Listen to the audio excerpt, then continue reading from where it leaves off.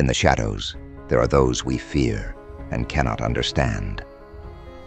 Today, we look into the souls of three children, Hannibal Lecter, Nurse Ratched, and Kaiser Soze. Broken by a world that abandoned them, their silence became their weapon. But they weren't born monsters. They were made. The world taught me at an early age.